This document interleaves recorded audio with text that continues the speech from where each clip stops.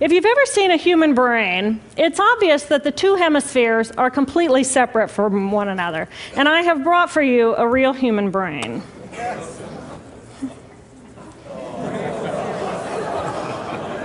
Thank you. So this is a real human brain.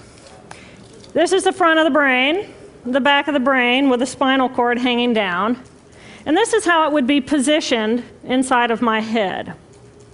And when you look at the brain, it's obvious that the two cerebral cortices are completely separate from one another.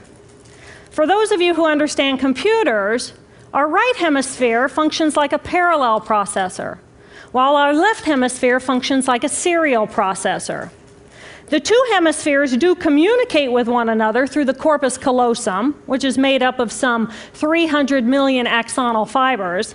But other than that, the two hemispheres are completely separate.